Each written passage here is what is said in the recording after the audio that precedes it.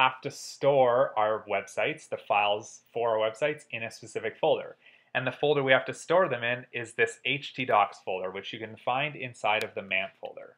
So all of our website files must go inside of htdocs. It's often best, and it's really important, that we organize our files inside of htdocs so that they make sense. What I suggest you do to organize your files is that inside of htdocs, you'll have a folder for each of your classes. So for this class, MED 9013, you would create a folder just like this.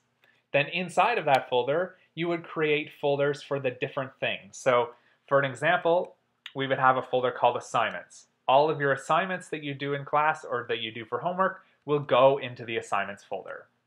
If you were trying out some examples, testing some stuff, let's maybe make a folder called tests, or maybe you make a folder called lessons. So you would put your code examples in those two folders to help organize it more for yourself so that you can find things more readily.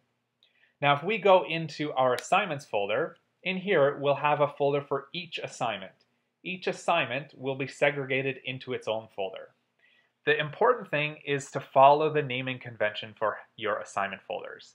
You can see here the naming convention looks like this.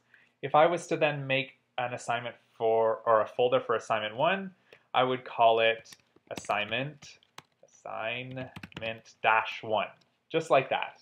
So again, we're following our naming conventions, all lowercase, no spaces. The only thing that we can use as a special character is a dash. Inside of our website folders, if we look at my assignment 0 here, we have a few folders that we want always inside of our assignments, or our websites in general. So you can see right here, here's my index.html file, and then I have 3 folders. I have a folder called CSS, a folder called images, and a folder called JS. All of your HTML files will go directly in the assignment 0 folder, just where index is. All of your CSS files will go in the CSS folder. All of your images will go in the images folder, and if you have JavaScript, you can put that in your JavaScript folder. So this is the organization we're going to follow. Inside of htdocs, you have a folder for your class. Inside of that, you have a folder called assignments, and inside of there, you have an individual folder for each assignment. Each assignment will then follow this naming convention.